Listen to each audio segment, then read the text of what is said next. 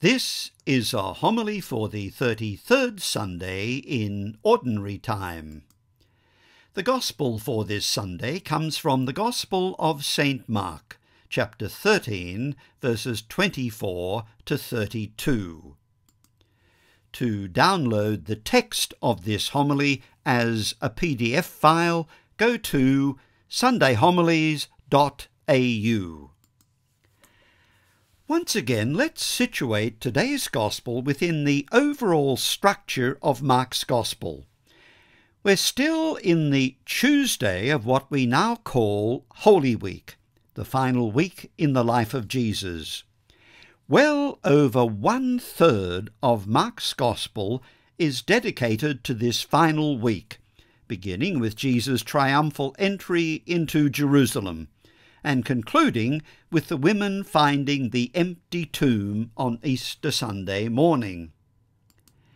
Last Sunday's Gospel was taken from the final verses of chapter 12 of Mark's Gospel. Today's Gospel begins at chapter 13, verse 24. This Sunday will be our final week with Mark's Gospel. Next Sunday is the feast of Christ the King, and in Year B we hear the account from John's Gospel of Jesus being interrogated by Pontius Pilate. Chapter 12 of Mark's Gospel concluded with the story of Jesus watching people making donations to the temple treasury. Many of the rich put in a great deal, but a poor widow came and put in 2 small coins, all that she had to live on.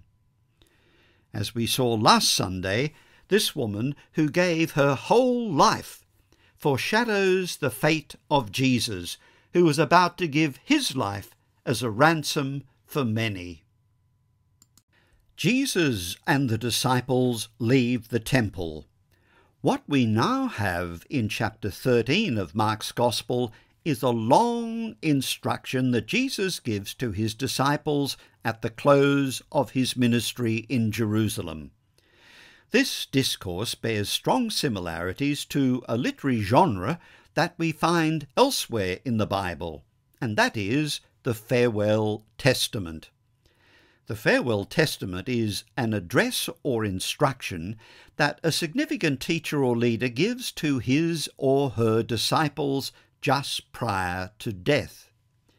By way of example, the entire book of Deuteronomy is a farewell discourse given by Moses just before he dies on the threshold of entering the promised land. The discourse in chapter 13 of Mark's Gospel looks ahead to the life of the church after Jesus' death and resurrection. Jesus tells his disciples about the trials and temptations that his followers will endure, beginning with the destruction of the temple and the city of Jerusalem. There will be wars and turmoil on an international scale. His followers will be persecuted, and there will be betrayal and deceit within the community. The chief purpose of Jesus' instruction is to strengthen and encourage his followers. He has foreseen all of the upheaval that will soon take place, but it will not frustrate the final victory, when he will return in glory to extend God's rule over the entire universe once and for all.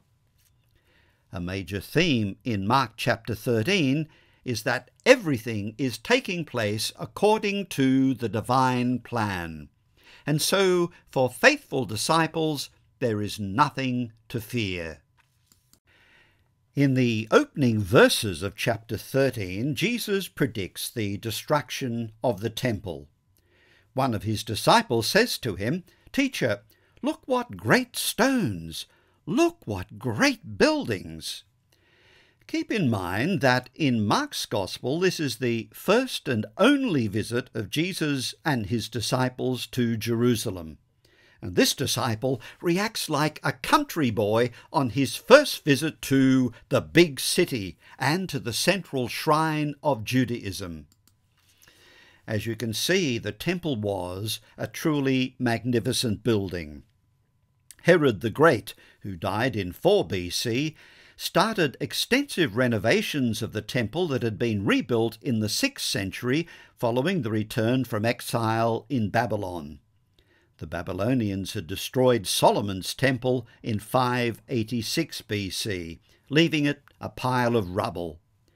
Herod's renovated temple was not only a house of prayer for all nations, but it was also a tourist attraction. The renovation work was not completed until the early 60s AD.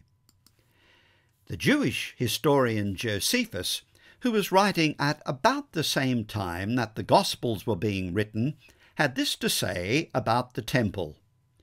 Now the outward face of the temple in its front wanted nothing that was likely to surprise either men's minds or their eyes, for it was covered all over with plates of gold of great weight, and, at the first rising of the sun, reflected back a very fiery splendour, and made those who forced themselves to look upon it to turn their eyes away, just as they would have done at the sun's own rays.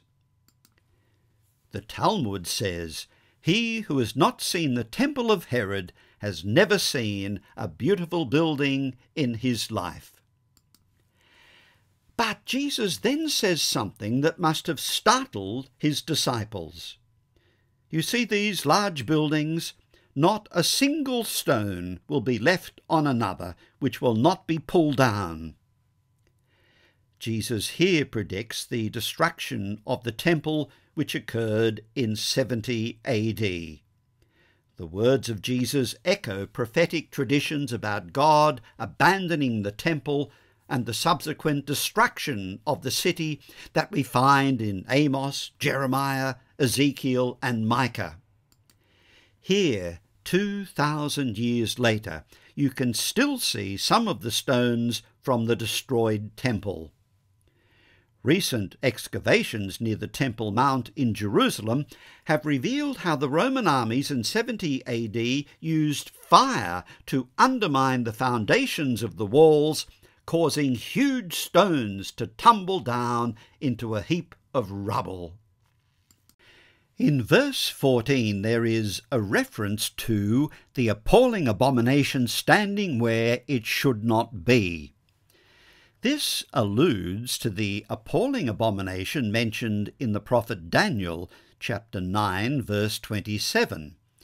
In the context of the prophet Daniel, it referred to the statue of a pagan god, quite possibly Zeus, which was placed in the Jerusalem temple in 168 BC on the orders of the Seleucid king Antiochus Epiphanes. To understand Mark chapter 13, verse 14, we need to determine what event would be comparable to this earlier desecration. Quite possibly, it's a reference to the Roman Emperor Caligula's ambition in 40 AD to have a statue of himself set up and venerated in the temple. This came to an end with Caligula's assassination in 42 AD. In 66 AD, the Jews of Judea revolted against Roman rule. The reasons for the revolt are not entirely clear, but it ended in 70 AD with the destruction of the temple. Josephus provides enough information to piece together a number of diverse causes that seem to have led to the revolt. Chief among them were social unrest, Roman maladministration, revolutionary ardour, and a leadership vacuum. According to Josephus, the Roman procurators in the years leading up to the revolt went from bad to worse. Archaeologists have unearthed more than 70 catapult stones used by the Romans during the siege of the city. These stones weigh about 26 kilograms. They are catapulted at a speed of about 60 kilometres per hour, and they have a range of 300 metres. They were used to devastating effect on the walls of Jerusalem. In this painting you can see Roman soldiers plundering the temple, carrying off the menorah, the seven-branched candlestick that was located within the holy place in the temple. This is a scene depicted on the Arch of Titus in Rome. The Roman triumph is celebrated on the Arch of Titus in Rome, very close to the Colosseum. Titus was the Roman general leading the campaign, and he eventually became emperor himself in 79 AD. On the inside of the arch, you can see this scene of Roman soldiers carrying booty from the temple, including the menorah. Josephus describes the horror of the temple's destruction. Everywhere was slaughter and flight. Most of the victims were peaceful citizens, weak and unarmed, butchered wherever they were caught. Round the altar, the heaps of corpses grew higher and higher, while down the sanctuary steps poured a river of blood. Jesus and his disciples now leave the temple precinct and cross the Kidron Valley. They're sitting on the Mount of Olives opposite the temple. This is the setting for today's Gospel. This is a photograph of modern-day Jerusalem taken very close to where today's Gospel is set. The Mount of Olives would have offered a good view of the temple complex and of the whole city of Jerusalem. The Jewish temple was located on the site where the Islamic shrine, the Dome of the Rock, now stands. Jesus and his disciples are looking across the Kidron Valley, not at the Dome of the Rock, because it wasn't there then. It wasn't built until almost 700 years later in 691 AD. They're looking across the Kidron Valley to the temple.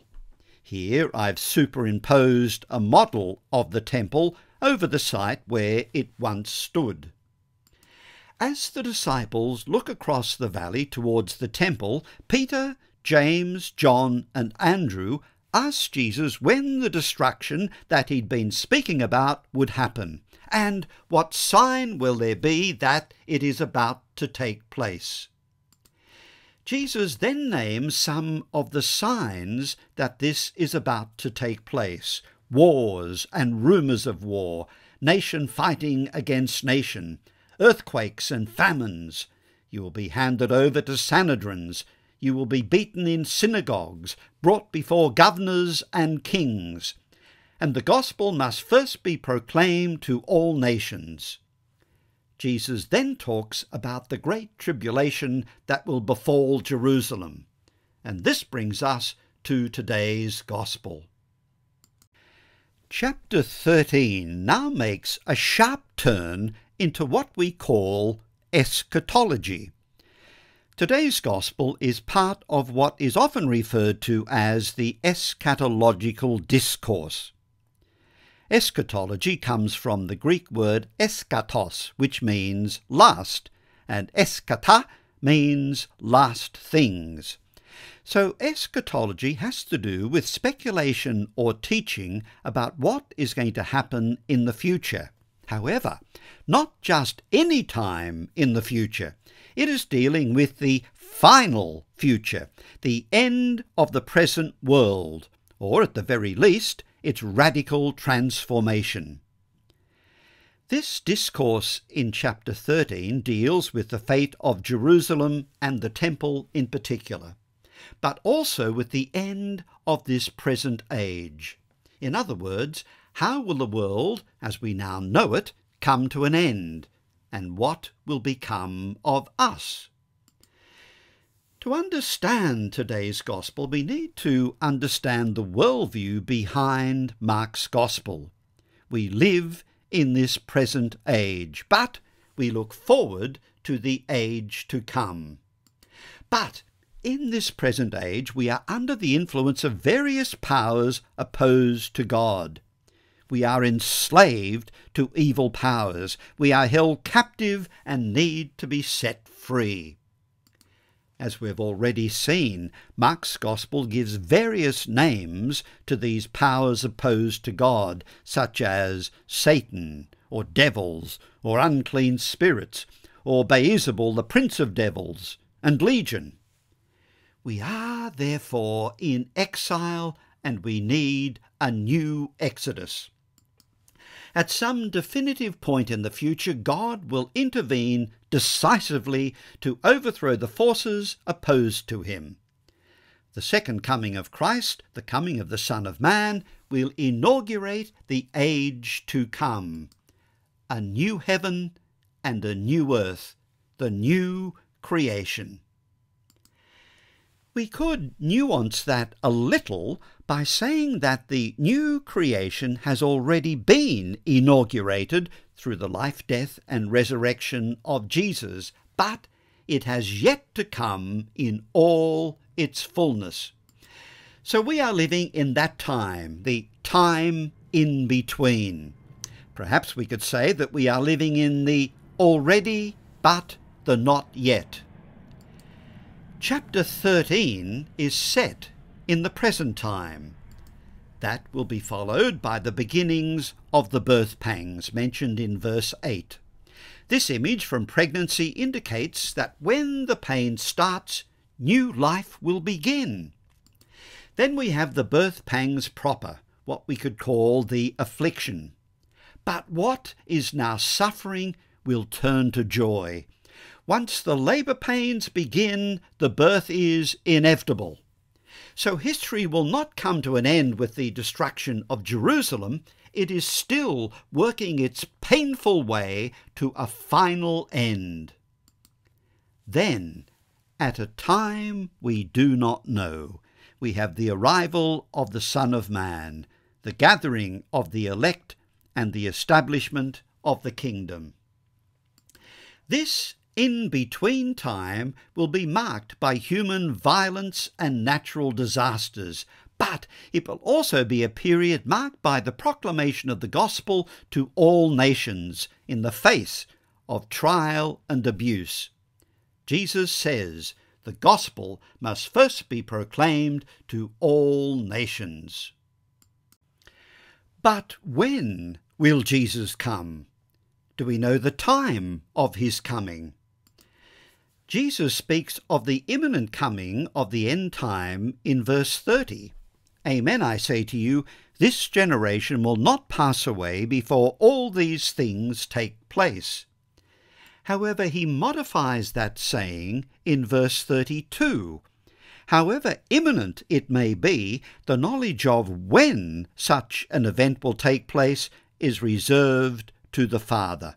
Neither the angels nor even the Son knows when that day or that hour will be. We have a tension here. We know that all things will be brought to their end, but we do not know when that will happen. The disciples are therefore exhorted to stay awake, to keep watch.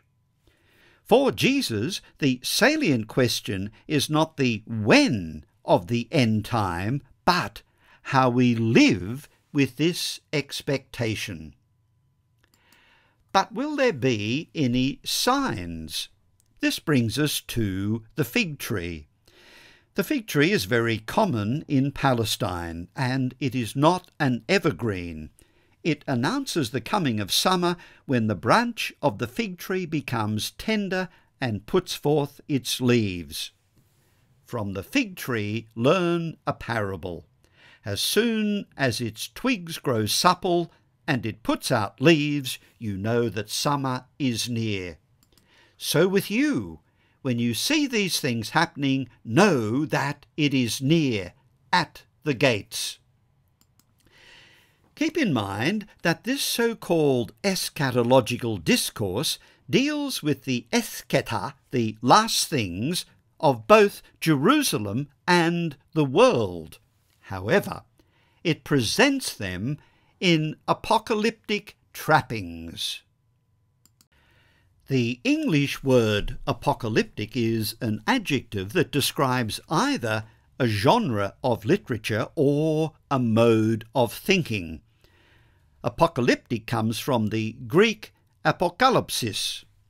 That word is made up of the prefix apo, which means from, and the verb kalupto, which means to cover, conceal, or veil. So the verb means to remove the cover from, or to uncover. The noun apocalypsis means an unveiling or a revelation.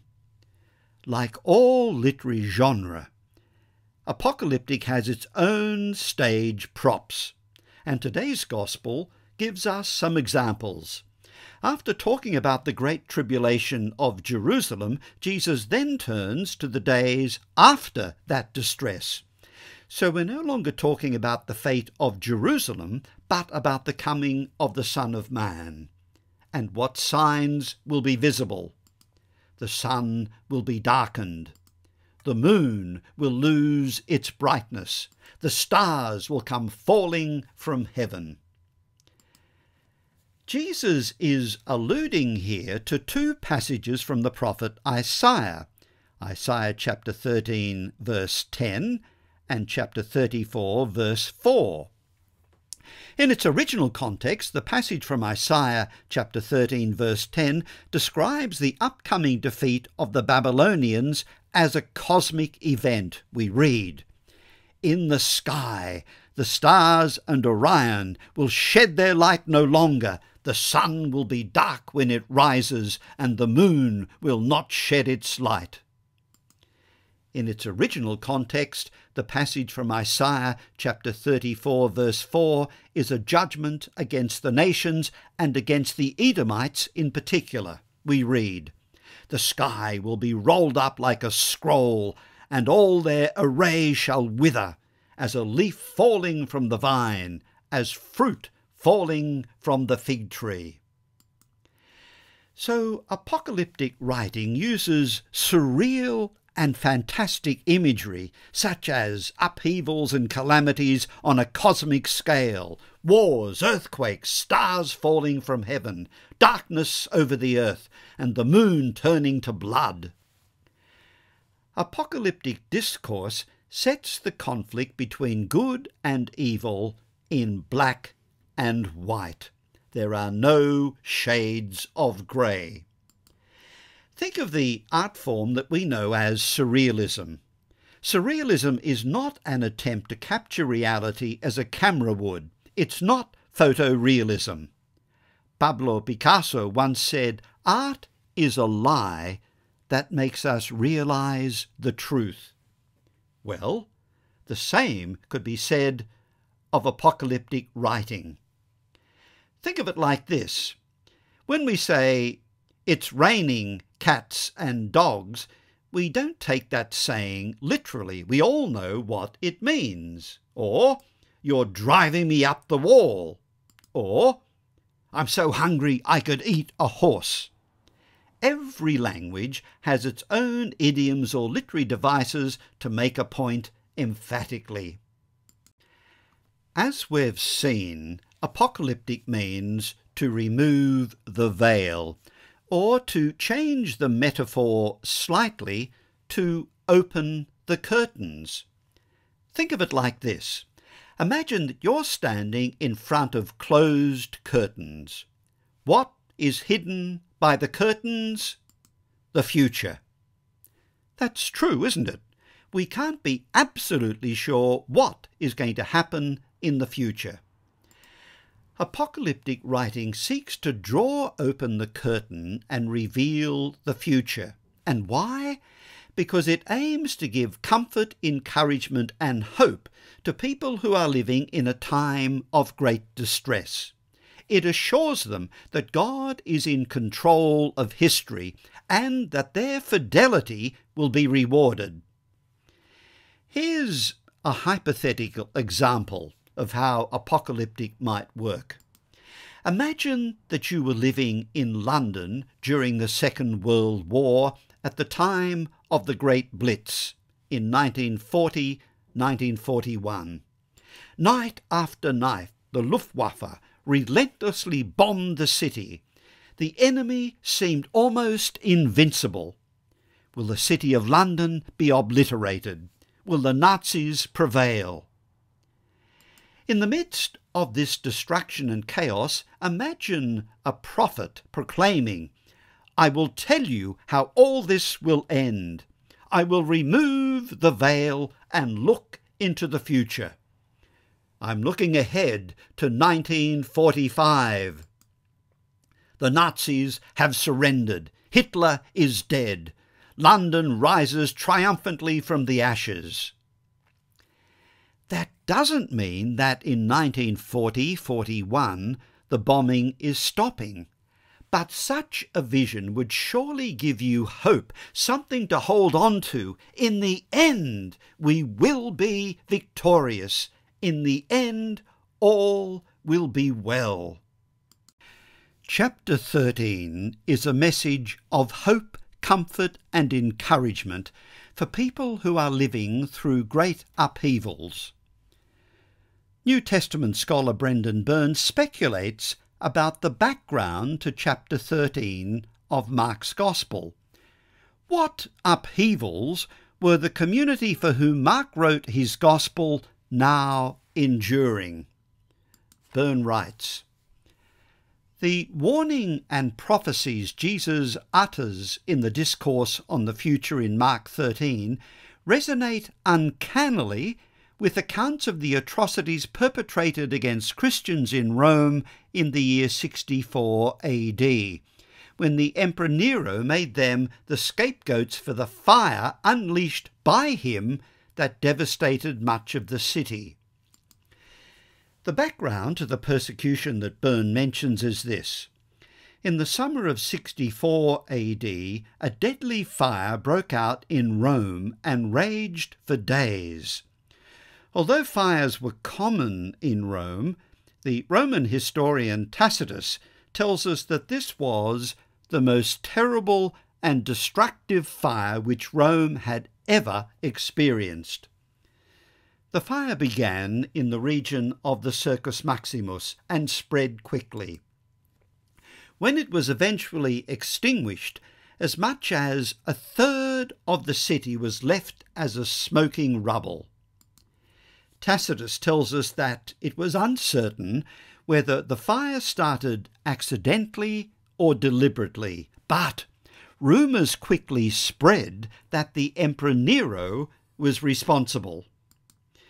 Other sources, including Suetonius and Dio Cassius, believe that Nero was responsible and record that he sang of the sack of Troy as he watched the city burn. To deflect the blame from himself, Nero had to point the finger at other suspects. Tacitus tells us that Nero blamed the Christian community in Rome.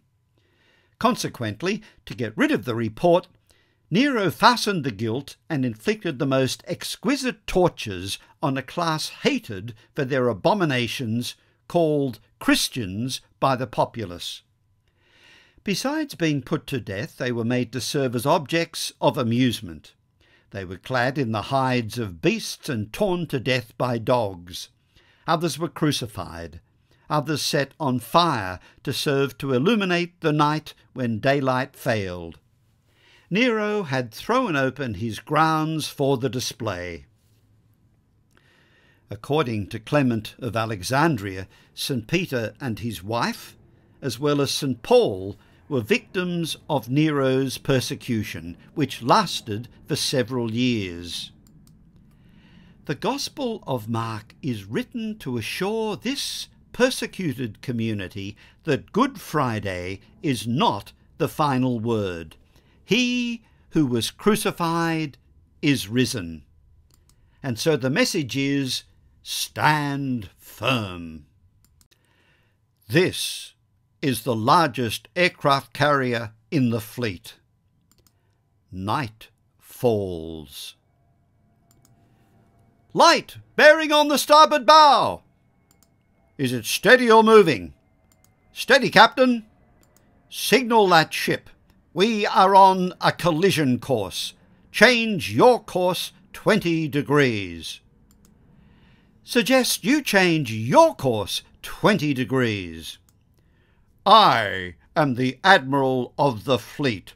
I order you, change your course 20 degrees. I am a seaman second class. You change your course 20 degrees. Change your course 20 degrees. My vessel is the largest aircraft carrier in the fleet.